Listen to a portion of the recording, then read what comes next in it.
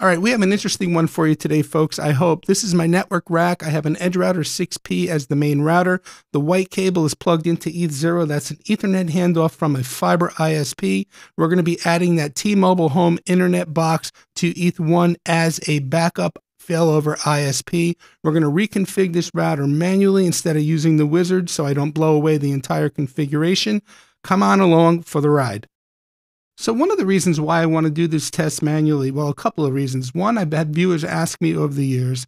Two, if I use the wizard, it's just going to blow away my existing configuration. I'm going to have to start over from scratch. And three, I actually have a reason to do it because I want to add that T-Mobile home internet to the configuration as a backup. And again, this has been in production for quite a few years. So if you take a look now over at the router, you can see I have quite a few VLANs set up. If you come over to the Firewall tab, you can see I have some port forwarding set up. I have quite a bit firewall rules on each of the interfaces. I have several groups created. Under services, you can see that I have several DHCP servers, and on my main network, you can see I have 30 static IP addresses mapped. So again, if I were to use the wizard, which I can use either one of these two wizards, it would help the situation, make it a little easier in one respect, but then I would have to create the entire configuration of the router over, and that's something I really don't want to do. So we're going to see what happens today. I'm either going to break this network or I'm going to make it work. I am going to be following Ubiquiti's load balancing help doc, and then I'm going to do some of the configuration via SSH and some of the configuration using the UI. So again, I'm either going to make or break this network. Stick along for the ride. First thing we're going to do to get started, though, is take a backup. In the event that I break this network, at least I'll have a backup to restore me back to square one. Alrighty, here we go. I'm signed into my Edgerouter 6P. I'm on the dashboard, but I'm inside the Systems tab, and we're going to scroll down to Configuration Management and Device Maintenance. And before doing any major configuration changes to your devices, always take a backup. I'm going to do that now so that in case I break this router, I can actually restore it back to this state and not worry. Now, I talked about following the Ubiquiti Edgerouter WAN load balancing document, and you can see here it's showing you how to do it using the wizard. But again, using the load balancing wizard will blow away my existing configuration. So we are going to follow the steps here under manual configuration. Now, a couple of things to note. Your WAN and LAN interfaces may differ depending on your model and your setup. So there are certain things in these commands here that I'm going to have to change, and I'll go through them as we go along. So let me go ahead and let me slide this over to here. And let me go open my terminal window. And let me make this larger for us so we can see what's going on. That should be good. Okay, so we're going to start by signing in via SSH to the router.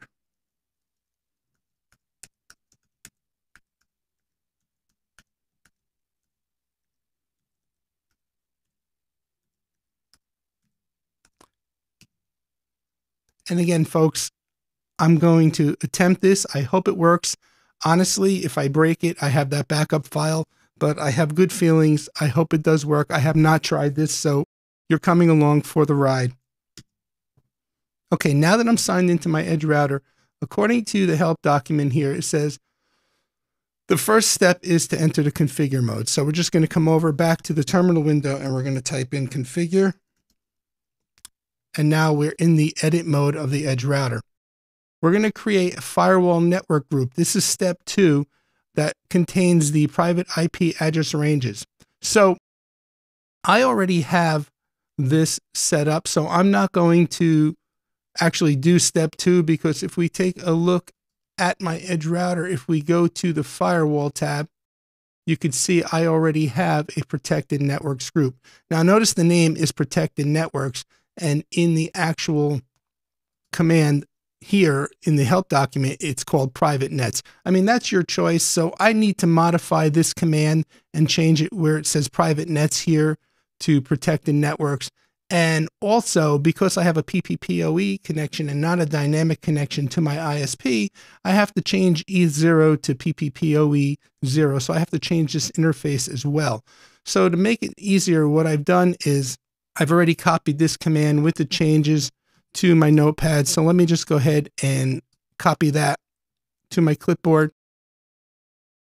And we'll come over here and we'll paste it into the terminal window. Again, I'm not doing step 2 because I already had this private address range group created in my router for some of my firewall rules. But if you don't have that, then follow these steps here.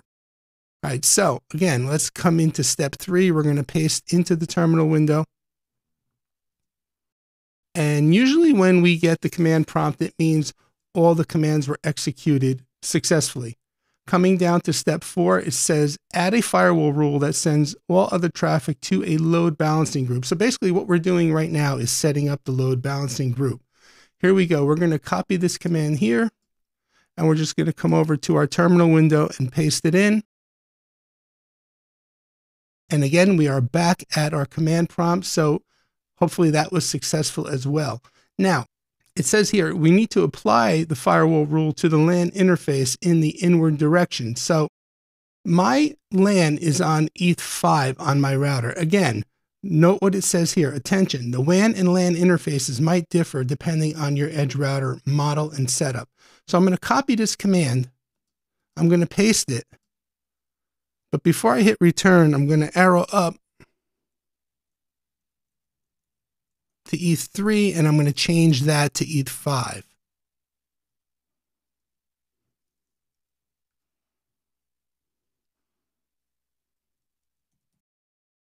And now we'll enter the command. And there we go. Okay, so we're almost done. We've gotten through steps 1 through 5. It's pretty straightforward. Now, number 6 says create a load balancing group that includes the 2 WAN interfaces. So again, my existing WAN is on ETH0 on the physical port on the router, but it's linked to, because I have a PPPoE connection, it's linked to PPPoE0. So I need to change this command here to PPPoE0. So again, I copied that into my notepad, made the change. So I'm going to copy it from my notepad. You'll see it here. PPPoE0. I'm going to hit enter, and we have our command prompt. So again, hopefully that was created successfully. And now the next step would be to commit and save the configuration. However, before we do that, remember I said earlier, I don't want to load balance between the 2 ISPs. I want the second ISP on ETH1 to be my backup failover. So there are a bunch of different parameters you can actually add to the load balancing configuration. We are going to come down to the one that says failover, and it says interface configured with the failover only option will only become available when the other WAN interface, in this case ISP1, fail the route test. So we're going to come over to here. It is the correct interface. The backup will be on ETH1. So we're going to copy this command. We're going to come over to our terminal. We're going to paste it in.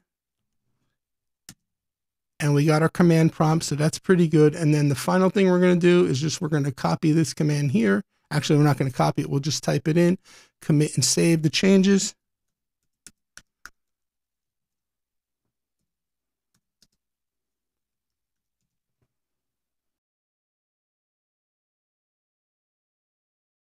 Okay, the changes were saved. Now we're going to exit out of configuration mode. And now the next step is to make a couple of modifications to the configuration using the graphical user interface. All right, so here we are back on the graphical user interface. See, those SSH steps weren't all too bad if you follow the load balancing guide and you keep in mind your interfaces may be different from what's stated in that actual document. Okay, so back to the actual user interface.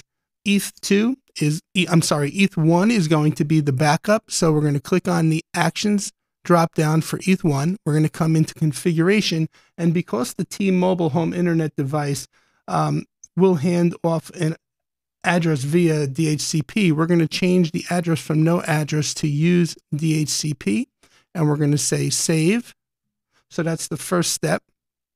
Then the next thing we're going to do is we're going to come over to the Firewall NAT tab. We're going to come over to the firewall policies, and we have to recreate the WAN in and the WAN local rules for the second interface for ETH1. So the easiest way to do it, instead of recreating the rule set and the rules manually is just come over to the actions drop down, copy the rule set. We'll give the rule set a name. We'll call it WAN 2 in, and let the router do its thing. Okay, so now we have a WAN 2 in rule set with the same two rules, but notice the interface was not selected. So what we're going to do here is we're going to come into interfaces on the new rule set, and we're going to say interface ETH1, because that's the backup interface with the direction being in, and we're going to save that rule set. And now we're going to do exactly the same thing for the WAN local. So you can see we have WAN in, which is the PPPoE interface, in direction, two rules, default is drop, and we have the same thing now for WAN 2 in, but the backup interface is ETH1, direction is in, the same two rules. We're going to copy the WAN local and do the exact same thing.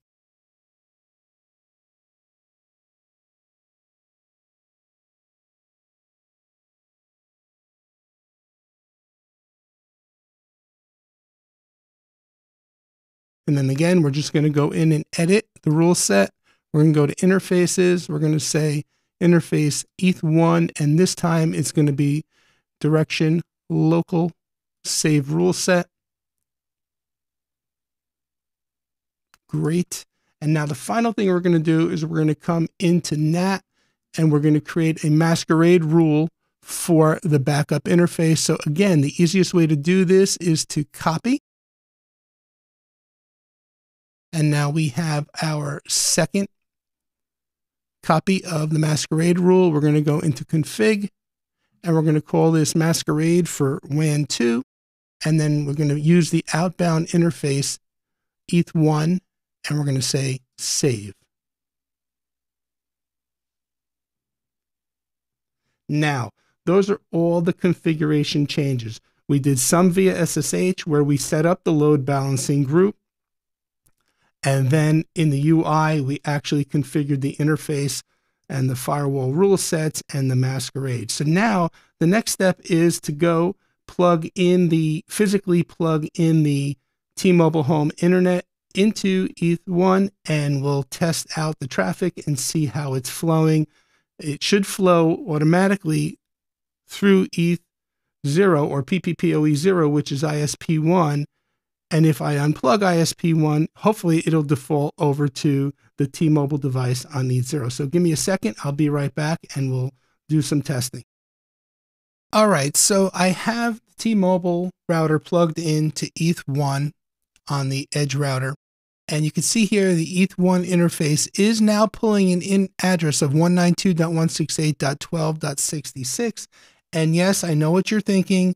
It's CGNAT, and why would I want to be in a double NAT situation? And I have to be honest with you, in a situation where I've lost my main ISP, connectivity is the priority, right? Because it's only for a short amount of time, hopefully, before the main ISP comes back online. So if I'm working, I'm running a business, or I'm doing whatever, at least I have connectivity, and I could deal with it being double NAT as a backup. So we are successfully pulling an IP address. So let's run a couple of tests. Let me bring up my terminal window here.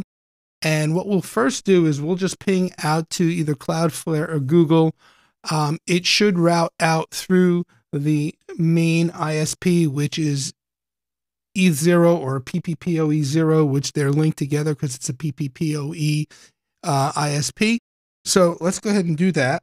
And then we'll just do a trace route after that to see, just to confirm that it's going out the main ISP. So there you go. So you can see we do have internet connectivity. And if I do a trace route now, it should route out through the main ISP. And there you go. Now, obviously, I have my main ISP blurred out for security purposes, but however, it is definitely working. All right, cleared the screen. Let's do another ping, and this time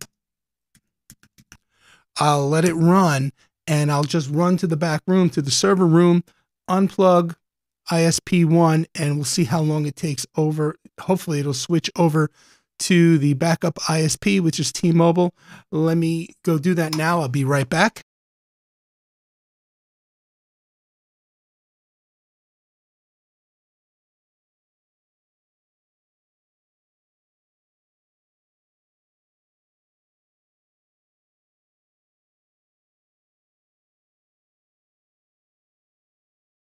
Okay, ISP1 has been disconnected. You can see by where we're getting the request time out. You could also see ETH0 up here is grayed out. It's no longer connected. Let's see how long it takes to fail over to the T-Mobile device.